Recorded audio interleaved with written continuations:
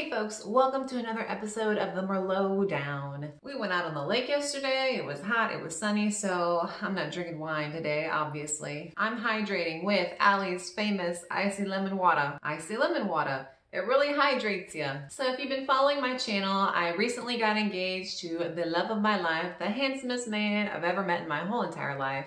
And I've been starting to plan my own wedding, and I've just been kind of sharing small updates. But a couple weeks ago, we actually did something pretty big. My mom, my grandma, and I, we went dress shopping, and I bought my dream wedding dress. So I'm gonna tell you all about my experience and the 5 things I learned while wedding dress shopping. But Allie, don't you talk about keto? Yeah, but this is like a really big part of my life, and I'm kind of also a vlogger, and I just want to share it with you guys. I mean, it is keto adjacent. I would not have met the man if I had not lost weight on keto. I gained so much confidence through weight loss, and I'm where I am now, and I have the life that I have, the life that I love, because of keto. So, you know, I guess I'm just kind of sharing like the benefits to life after weight loss. So if you're interested in weight loss or ketogenic weight loss specifically, be sure to check out my channel. But let's go ahead and get started talking about buying wedding dresses and the things that I learned. So listen, I am an avid pinner on Pinterest. I remember back in like the early 2010s, I think Pinterest was invite only. Like you had to click on a link to get into Pinterest. If I'm remembering correctly, that's how I joined. And like, I've just been planning my dream wedding ever since.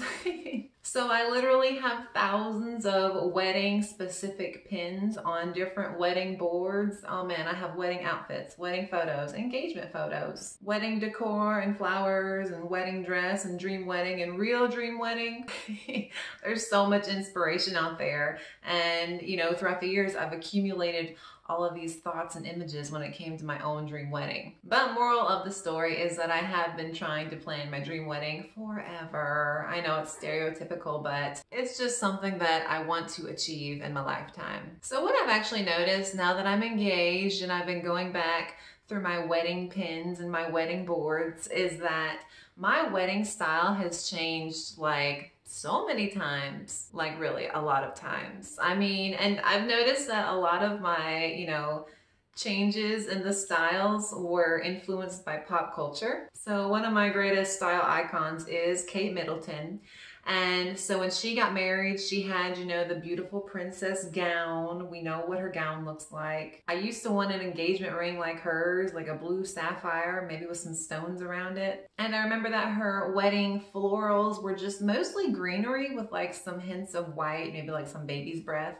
So for a while, that's what I thought I wanted. Then I got into Game of Thrones. And this is also when the rustic, you know, farmhouse type wedding got really big.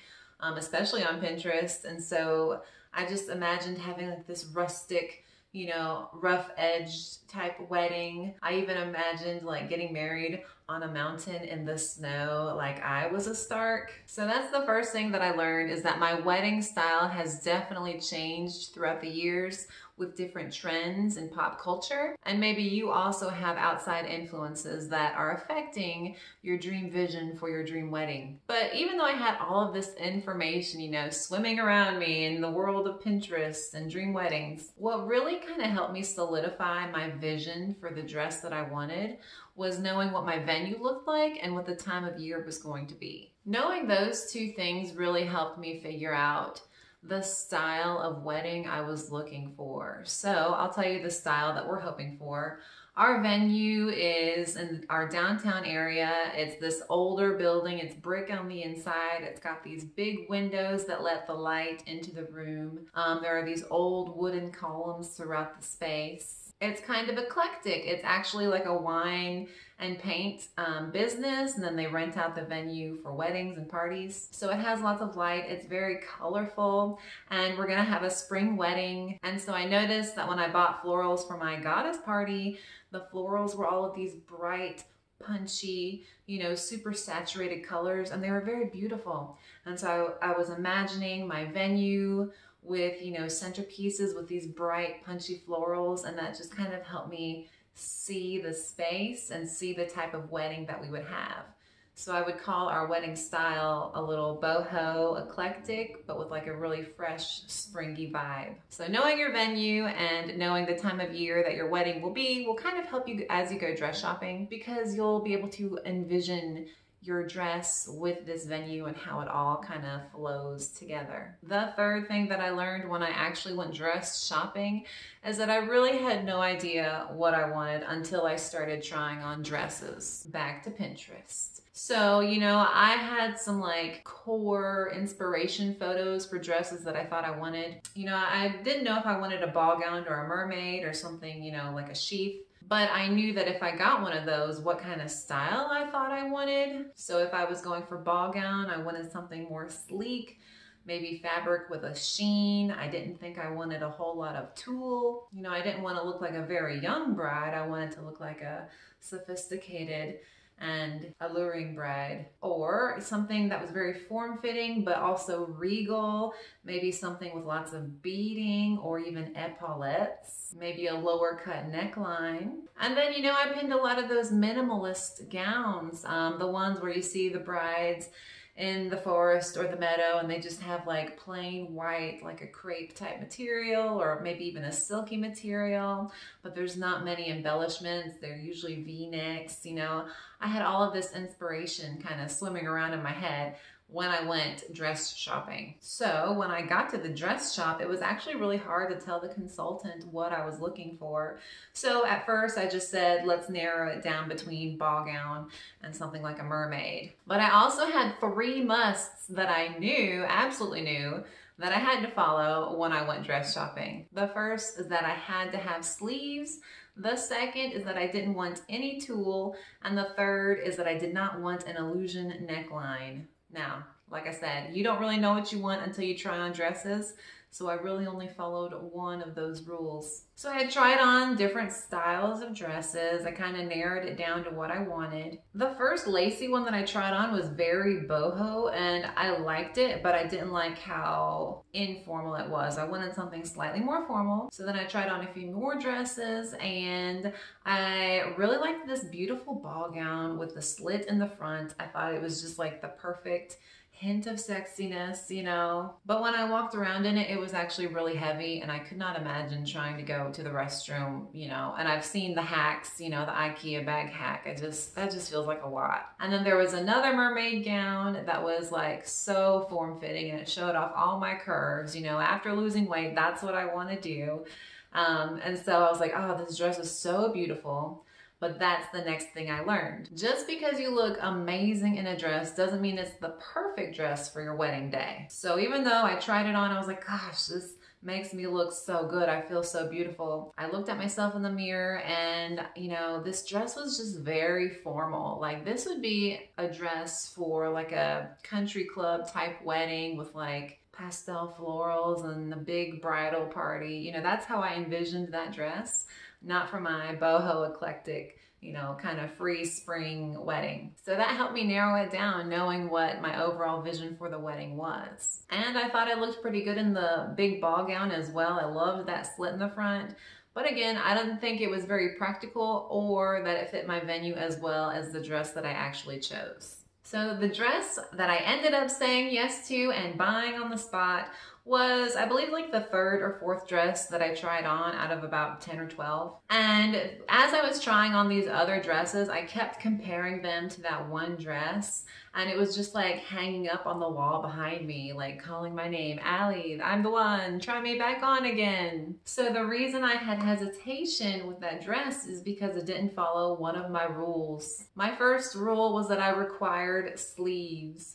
Why do I require sleeves? Well, because I've lost weight and, you know, my arms aren't my favorite thing about my body. Even though I'm trying to get more confident with them, I'm trying to wear more, you know, strappy sleeveless tops so that I get used to, you know, living in my arms. And, you know, we asked if they could add on sleeves, and because the way that the bodice was cut, they said that they couldn't really do that. So I didn't choose it at first, even though I loved it when I tried it on. It made me feel beautiful and it felt right. But that's the 5th thing that I learned, is that when you go dress shopping and you're imagining your perfect day, you have to be confident and you cannot let a few bodily insecurities interfere with your dream vision that you have. It was my mom who kind of like encouraged me because I felt a little sad, honestly. I was like, this is my dream dress.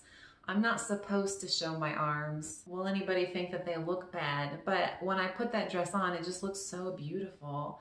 And my mom said, Allie, you have to get this dress. Nobody's gonna care about your arms. And so that did it for me.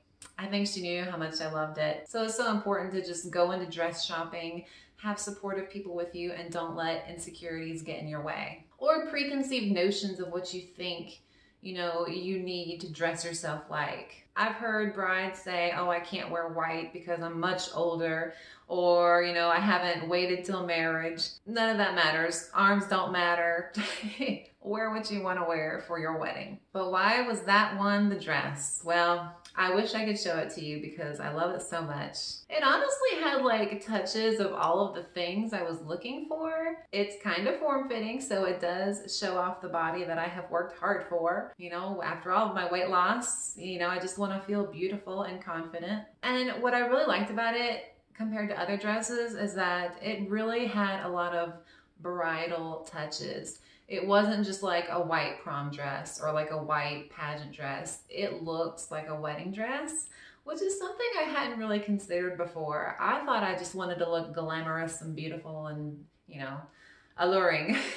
But I never thought about actually looking like a bride who is going to a wedding ceremony to commit herself, you know, to the person that she loves. And that, when I saw the dress on, was a really big factor in choosing that dress. I felt so beautiful in that dress. It had some sexy accents to it. It had the regalness from a longer train than I was expecting that I was gonna get. It had a lot of beautiful details while still being understated. So, you know, pulling in a little bit of that minimalist vibe without being too over the top or too glam or anything. And it fit my wedding vision. So when I imagined myself in that dress, you know, in our venue with all the flowers and, you know, people in front of me, that was the dress. Oh, I love it so much. So it had been sitting in the back of the changing room and I was like, I gotta try it on again.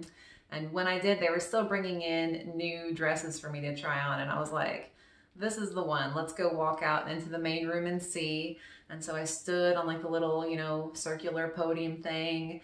And I looked in the big mirror with the beautiful lighting. And I actually started tearing up because I thought, oh, the man is just gonna love this one. I love this one. It's perfect. Like, I knew right then, like, I felt like a bride, I felt beautiful, and I felt really happy. So even though I told myself I was not going to try and buy a dress that day, that was the first time we went dress shopping at all, I actually found my dress. And so I can't wait for it to get here. It's gonna take a few months, but I wanna have it, and I wanna like get it fitted perfectly, and oh, I'm just so excited. Well, those are the 5 things that I learned while shopping for my own wedding dress. If you're planning your own wedding or looking for a wedding dress or a dress for any event, really, I hope I gave some helpful advice for when it comes to finding the perfect dress for your perfect day. And if you found this video helpful, informative, or entertaining at all, please don't forget to like and subscribe. And if you're interested in weight loss or ketogenic weight loss specifically, you should check out my other videos. Like I said, if it weren't for keto, I would not be planning my dream wedding right now with my dream man. But that's about it for today. Thank you guys so much for watching. My name's Allie. Have a good one. Bye.